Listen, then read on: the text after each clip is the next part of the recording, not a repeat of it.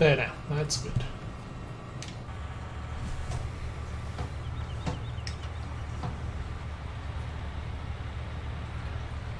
And yes, I was bad. I didn't pull completely off the road.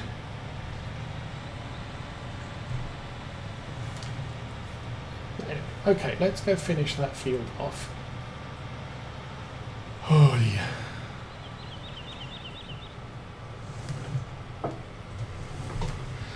And the whole point of keeping track of those bales is to see, once they're all digested, how much digestate did we end up with in the tank. It would be a good thing to know, or a useful thing to know, I think. Because I'm kind of planning for the amount of digestate I get, as opposed to the amount of money or the amount of silage I make.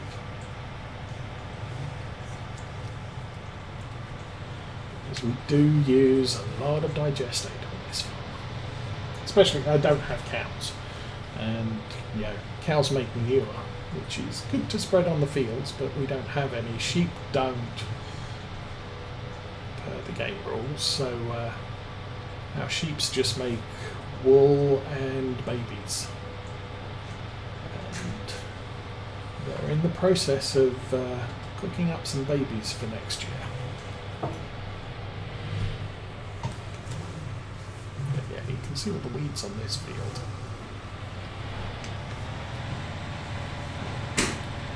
And this I believe, field of oilseed radish, so the only purpose of that is to add nitrogen to the soil.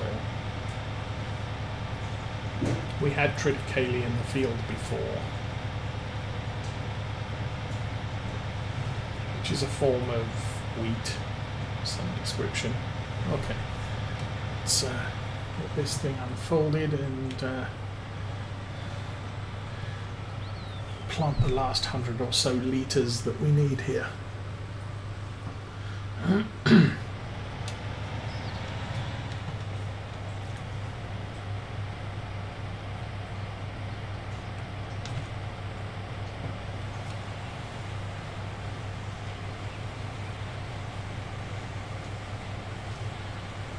Once drive up to the top and come back down again. It's easier. Another thing I'm doing you shouldn't really do is driving on crops that are all driving on ground that's already planted. That's bad form too, especially with whatever this is, 12-ton tractor. Alright.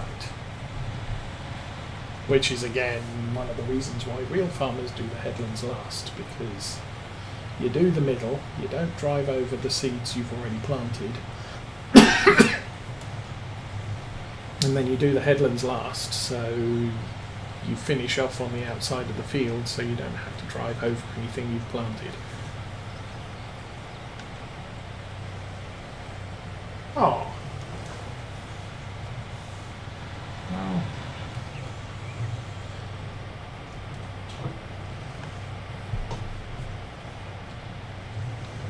I must admit, I've not kept track of all my follows. I did end up with one guy following me because I was playing on Lawfold's Aberdeenshire map in Farm Sim 17 and he thought, oh, Aberdeenshire, it must be the soccer. So, yeah, no, not really. I'm not even watching the soccer on TV either because I'm in America and we don't get it. But, that was kind of amusing. He stayed around and talked about the gameplay. I don't think I ever saw him come back, but yeah, interesting diversions. At one point I was streaming on weekdays and I would stream things like American Truck Sim and European Truck Simulator. And so I think it was on New Year's Day one year. I don't have to work on New Year's Day. So I figured, oh, I'll play, and I think it was American Truck Sim, and I ended up with a whole bunch of truckers watching me play Truck Sim. And well, the obvious comments about how bad I'm driving the truck in Virtual World. But once they started realising they were all truckers, it was sort of, you know what, I do this in real life. I've got no idea why I'm sat here watching some guy play a computer game driving a truck. But, yeah, viewers appreciated. And JWoww. Good day. Welcome to the stream. And under certain parlance, you've just pulled an IROC. But, we are finishing planting up this field. Surprise barley. I checked the geo, and it turns out I've got enough time to plant some barley here and harvest it before the crop I actually want to plant can even be planted. So, yay! I've had a good week. I took last week off. Wifey is not very well, and so she was actually in the hospital 2 weeks ago. So I took time off from work so I could go visit, because she's down in Detroit and we're about an hour's drive from there. So the only way I could go visit her was by, yeah, taking the time off. But they released her. They still have a ton of tests to do, so over the coming weeks I'm going to be taking the odd day here and there to take her down to the hospital. But so last week was a week off. Next week is back to work. But, that's the thing. Yeah, we're all kind of hoping that. The problem is we don't know what's wrong with her, and until they've finished doing their tests, we're not going to know. And I think they were supposed to schedule tests when they released her from Detroit, and they seem to have forgotten to do that. We've now gone a week and a half. No, definitely not COVID. That much we can say. Obviously, you go into hospital, the first thing they do is test for COVID. And they said, definitely not COVID, but you do have, I think they suspected pneumonia and possibly another viral infection. So she was dosed up on antibiotics for a week. And then they said, that's all looking good, it looks like that's clearing up, so you can go home. But we found something else wrong with you that is definitely some form of problem, and we need to test and see what's going on. So we're still waiting for those tests to be scheduled, and Mrs. Ose has been chatting to her family doctor and saying, look, I know you're not involved in all of this, however, this is what's going on. I've got no idea. Nobody's told me anything. Is it possible for you to chase these people up and get this all moving? So that's kind of where we are today.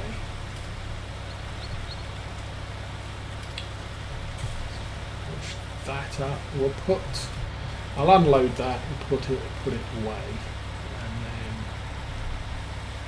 I need to figure something else out. Did I see the dog over there? Nope, you got it.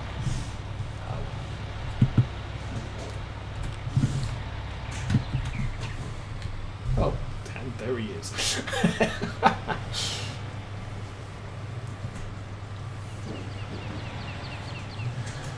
we'll drive past here. I'll drop the seed off by the seed store. And then there. We'll put the cedar away. Was there anything else I wanted to do with the seed? Oh, I might want to plant oilseed radish, but I don't know entirely yet. So, not too bothered about doing that quite yet.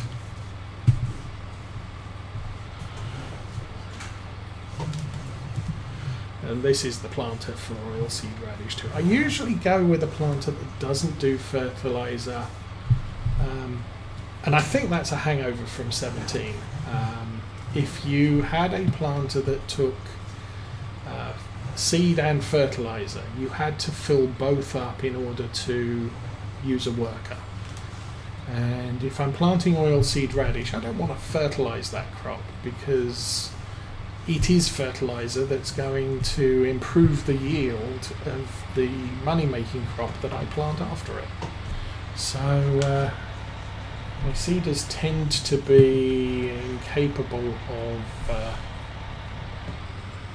doing fertilizer, and it's no big deal to run around with a sprayer or a spreader like that and just fertilize after you planted.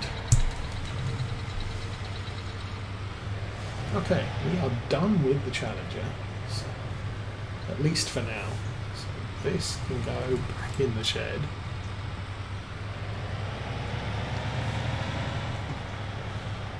Where did I put the case? The case I think is still in, is also in the shed, so that's fine.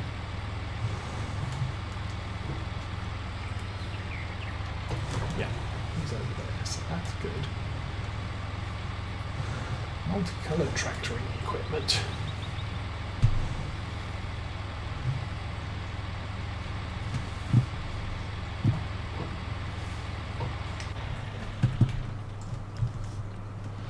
So that's our two main working tractors. I got a little Valtra here. This is our spraying tractor. It's kind of small. It's currently set up for topping sugar beets, and I'm hoping that topper works for potatoes as well, but we will find that out later. Our class is out here. For some reason that's shifted. Don't know what that's all about. I think I've got a wandering problem with that particular piece of equipment. But we've run dry on digestate, and until I can get some more, that's not going to happen. We've got bales feeding in there. I've got 3 more to go before I've got 30 in the tank, and then we can run over here once that's fully digested. We'll do this right now. So 14,700 litres in not 27 bales, because obviously it's 50,000 in the feeder, and we've still got at least 1 full and 1 partial bale on top there.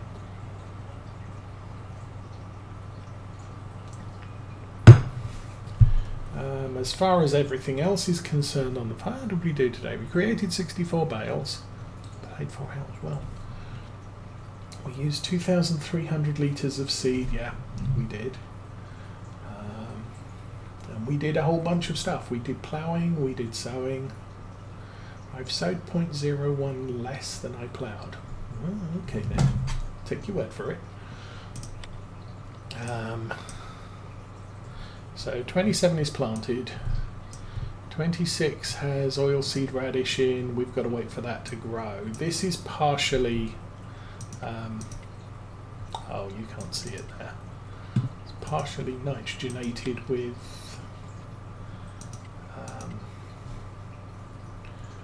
digestate. Obviously we'll finish that off when we can bring more digestate to the field. I'm kind of hoping we have enough for field 2, but I don't hold out much hope. These are potatoes, so they'll be ready when they're ready. Maybe tomorrow game day, maybe a couple of days hence. Check the potatoes are technically ready to harvest any time now, but they're not ready yet. So I don't know. We'll see what happens. Contracts. We haven't looked at those in a while. Farmers are planting fields. See, if I wanted to buy that field, I'd want to buy that field before the sowing contract is done. We got another one there, another one there. I could plant those fields myself and get paid for it. If I and what I'd normally do is I'd be looking at that and saying, oh, you want grass? I think I've got less than 100 litres of grass available, so I might not want to plant that one. This one wants miscanthus. I don't have any miscanthus. 42 wants wheat. We do have some wheat seed, so I could plant that. I think I've got wheat because I planted someone else's field. That one wants grass as well. Fertilising is easy, but my fertilising tractor is currently set up to the, or hooked up to the topper. So, but yeah, I might look into some contracts. How are we doing for contracts, by the way? That's an achievement. We have 35 of 100 done. I need to do 100 to get that achievement completed. So, okay, that is what it is. Miscanthus is a type of grass. It's actually that tall stuff that we were right next to. We could probably beam over there, at least somewhat close. 30. Visit. Pretty sure. Where's the exit?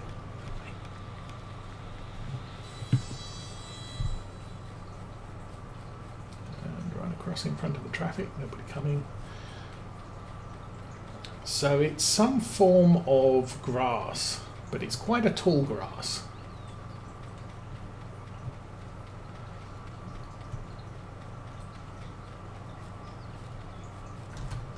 This stuff.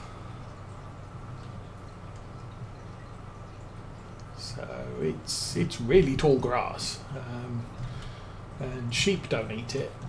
Don't even know what you use, what you harvest it with. It's a crop I haven't played with a lot. I played with clover,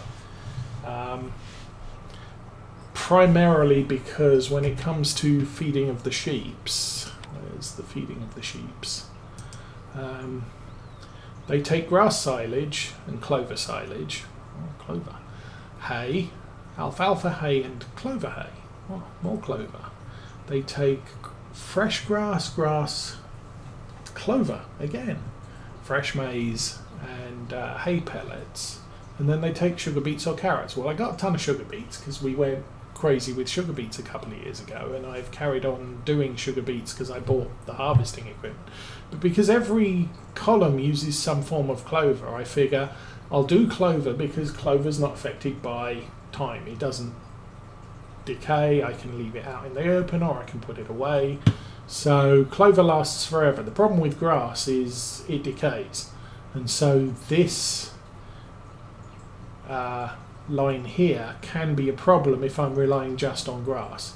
The problem is I've had a problem on this map trying to feed the sheep clover. See here, they won't accept clover here, so that's a problem. And if I could figure out how to get clover into their feed trough, then I wouldn't have a problem here.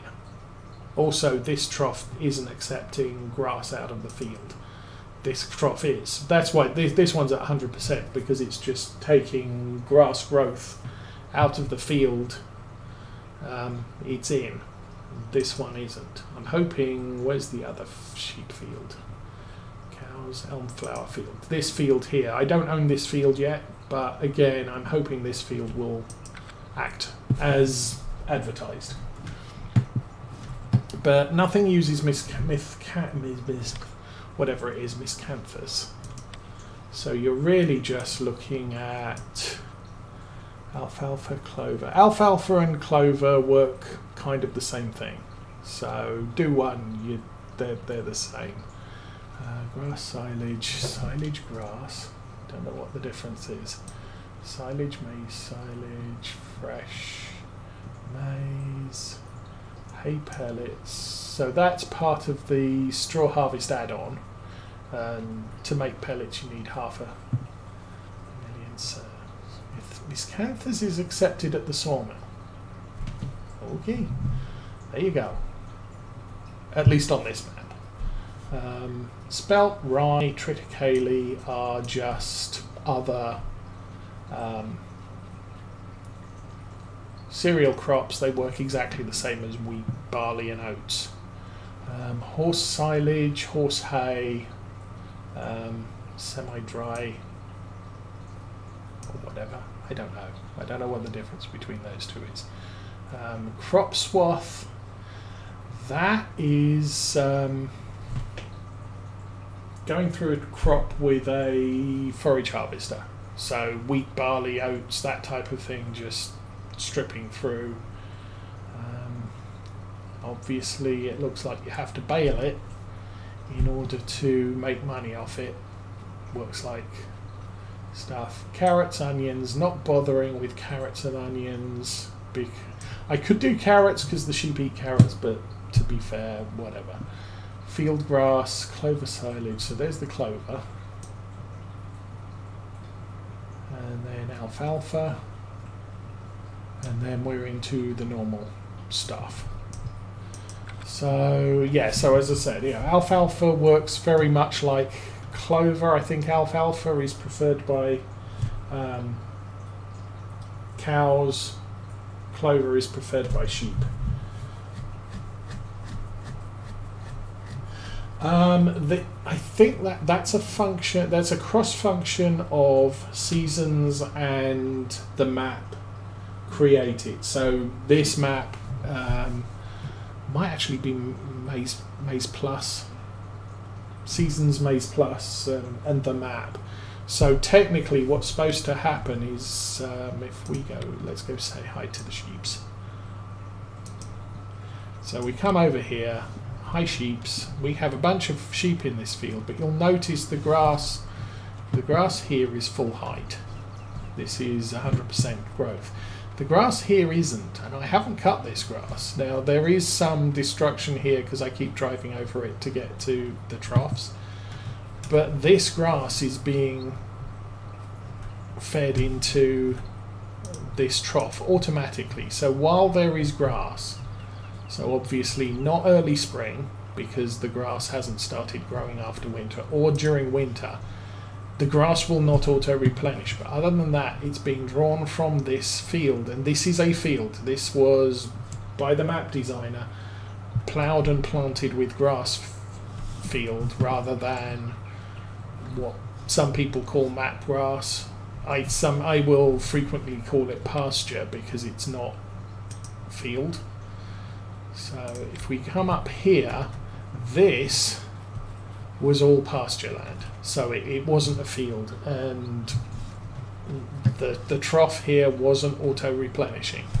So what I decided was literally a couple of streams ago to plough up this field and replant it with grass seed, in the hopes that now that it's a field, maybe it will replenish this trough. But as you can see, it's not growing yet. It's up to the 0th stage of growth, which is, there's grass here, but it's not usable. I've got to wait for it to grow one stage, and hopefully, as soon as that happens, this trough will be full of grass. I also ploughed up the field. No, that's not a field. The cow shed pasture here, and we planted this one too. This is fully fertilized, fully pH, so I laid out lime and stuff and fertilizer. This one I'm not bothering because the only reason I've put grass in this field is in the hopes that that trough will be replenished. We shall see. And of course we've only got, what was it, 6 days until winter, and then the grass all dies out anyway. We have 2 stacks of clover hay here, so that's good to keep the sheep through winter. I've got a whole ton of sugar beets, which should last me till next fall when we have more sugar beets to harvest.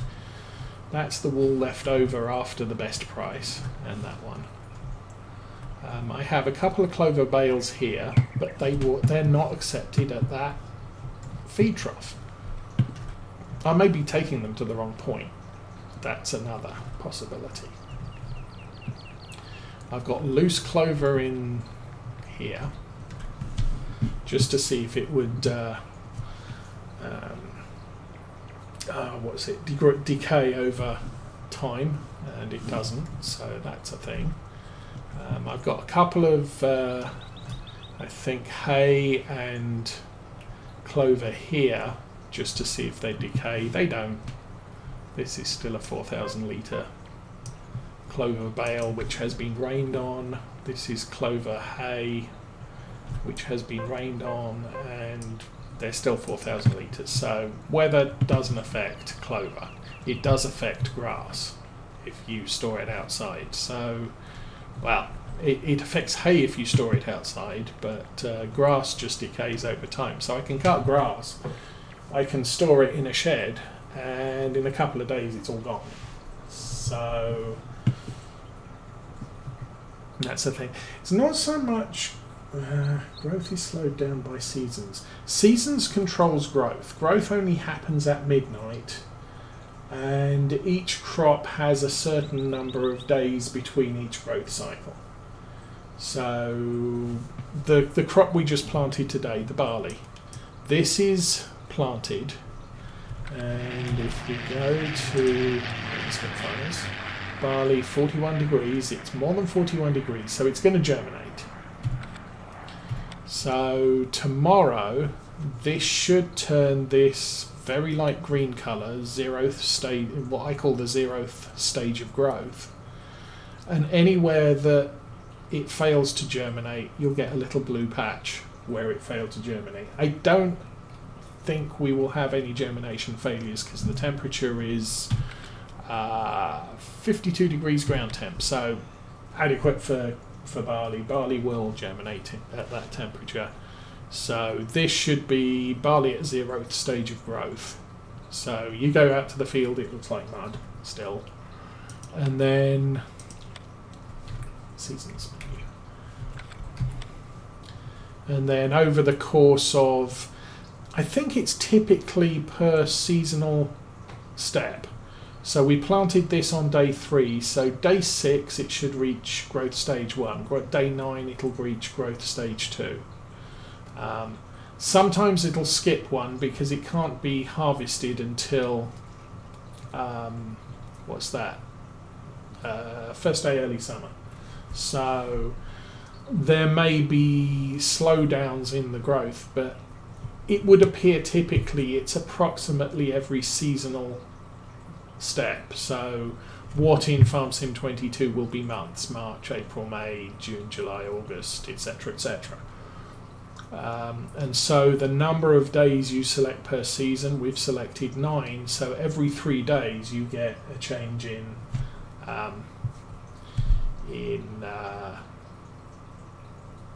month. Long hauler, good day, and you've seriously pulled the night rock. So I hope your Saturday is going good. But anyway, so it's the growth cycles in seasons is based on the number of days you've selected for the season. So it's always going to grow at the same rate, but if you have more days per seasonal period, it's going to take more days for that rate to be achieved. And it's the same with animal food. Animals, we look at our sheep again. Okay, let's select that. They require 280,000 litres per year. But if you're playing with 3-day seasons, that's 12 days. Divide that by 12. If you're playing with 9-day seasons, that's 4 9 36 days. So we use less than 10,000 litres of food per day on the thing. On the daily food usage. Production, the same with sheep. They'll produce far more wool per day if you have a shorter season period. So that's here's what it is. So anyway, I need some food, I need more drink. So I'm going to call it here. We'll be back next week, Friday. Next week, Saturday morning around 9 o'clock for some more of this. And I have, again, no idea what's going to happen. I'm probably going to sell the silage bales off camera. I'll make a note of how much digestate we make out of however many bales we actually sell, and we'll find that out next week. And then maybe there'll be potatoes to harvest, and maybe there'll be contracts to do because nothing's happening on our farm. But all in all, I think things are going well. But for right now, everybody have a great weekend, and I'll catch you next week. But for now, I'm out of here.